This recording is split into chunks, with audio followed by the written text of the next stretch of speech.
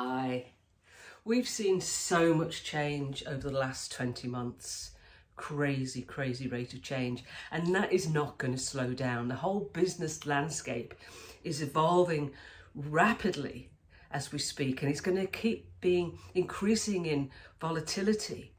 So how do we as leaders in our organisation put our organisation in a position where it's ready for the deluge of change, when it doesn't know where the change is coming from, when it's going to be needed, how much of it, and we can't often foresee it? And my answer to that is that we need to be a force for change.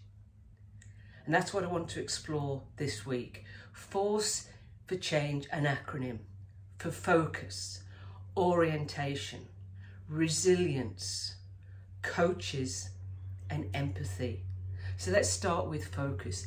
Every organisation has to have a sense of purpose. And you would all have seen Simon Sinek's Magic Golden Circles, where we talk about what we do, how we do it, but the most important bit is the why. Why do we do what we do?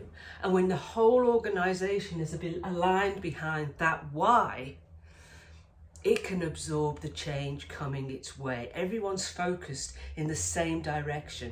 Everyone has a sense of purpose, a North Star. Take that a step further and say for every change that we need to undertake, we often talk about what the change is and how we're going to do it.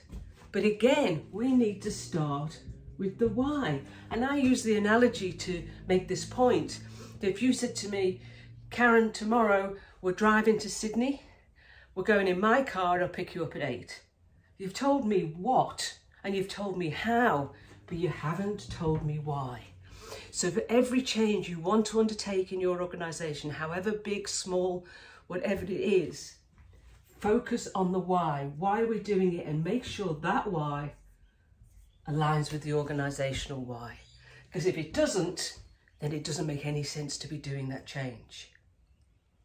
Start with the power of why.